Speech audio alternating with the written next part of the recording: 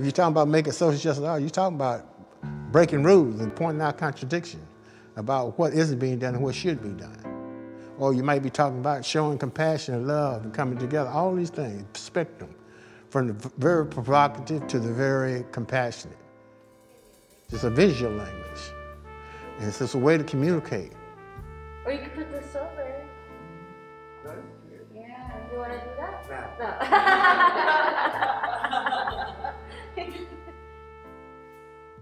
What you're looking at is the word reparations. Reparations is a remix, a reinterpretation of this image that was done in 2007.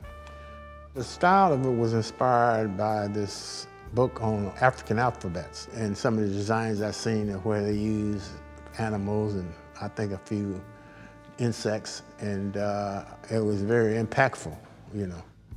The figures are abstract figures of human beings in the different contorted positions.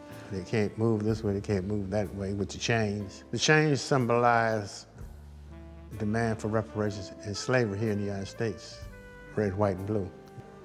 Being taken as slave and just the abuse that went with that. You know, it's more than just money. It's about quality of life issues in relationship to, you could say, from redlining, not even to get bank loans, to survive, being locked out the job market, black farmers being denied access to funding, all those kinds of things as a part of reparations.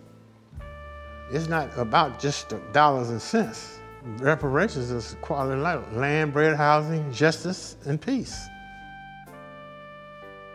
Growing up influenced my politics. I came to San Francisco 1951. I was about 7 or 8 years old. They had a curfew for youngsters my age, and we used to have to wear a dog tag with our name and age on them. And if they could catch you, they would arrest you, take you to juvenile. Yeah, if you was underage after the curfew. Being in and out of the youth detention center, they seen I had a desire to be an artist. So about 64, 65, I went to City College for commercial art. I worked in community graphics, worked in small print shops. They may not have all the high-end equipment that you would have if you went to an advertising agency or something like that. So you learn how to get things done with less and the same quality, you see. And so all that played into when I came into the Black Panther Party and I was asked to work on the newspaper. And eventually you become the Minister of Culture. Everything comes out of context and time and conditions and situations that you're dealing with. So the art was a reflection of the community, you know, and hearing those issues and concerns and the pain, the suffering, and all that, and you interpret that in your artwork.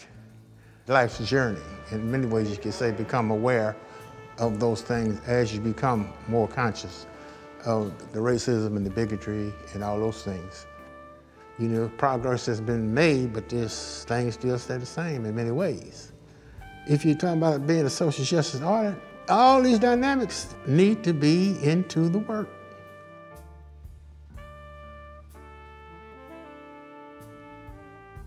What keeps me inspired is knowing that there's light at the end of the tunnel. You may have to go through the dark alleyway and horror chambers, but there's light at the end of the tunnel, yeah.